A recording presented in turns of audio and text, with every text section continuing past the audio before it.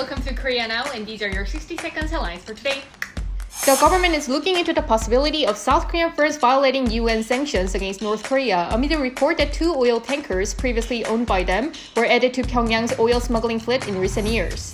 North Korean propaganda outlet Beari denounced South Korea's decision to participate in an upcoming annual US-led multinational Air Force drill with Japan.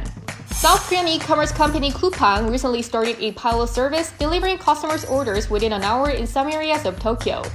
2 South Korean films, including Emergency Declaration, directed by Han Jae-rim, and In Front of Your Face by Sang-soo, were invited to this year's Cannes Film Festival. BTS released 2 additional remixes of its Billboard-topping single Butter. The cooler version brings a guitar sound, while the sweeter remix adds some R&B vibe.